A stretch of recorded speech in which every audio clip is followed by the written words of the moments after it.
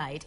An Ames school served moldy food to a student this morning. Let's take a look at that. Here is the muffin that she got for breakfast, and right here, this whole section is covered in mold. Yeah, Chief Investigative Reporter Rachel Droz spoke to the 16-year-old. She tells us more about what happened and how parents can check the quality of food in their kids' schools in tonight's big story. It all happened here at Ames High School.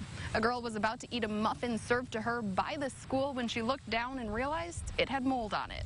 An unpleasant surprise Thursday morning when Destiny Sobs was eating breakfast. It made me feel unsafe. It's very unsanitary. I didn't like that. Take a look at your screen. This is the muffin Destiny bought. The school is so big on food safety, and they gave me molded food for breakfast. Thankfully, Destiny's friends noticed before that muffin was eaten.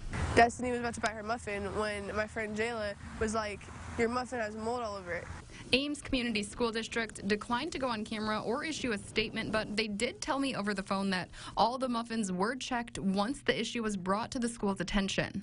No other moldy muffins were found. Destiny's friend Amber also brought the issue to school administrators. And he also said that he would let the cafeteria people know about the mold problem so that no more kids would get moldy food. The district couldn't tell me if this has or has not happened in the past, but they did say it's not something that regularly happens.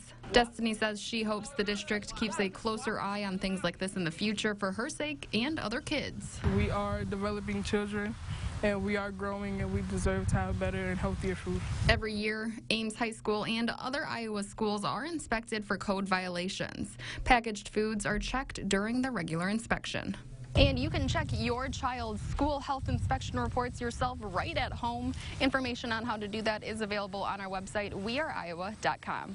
Reporting in Ames, Rachel Droz, Local 5 News, We Are Iowa.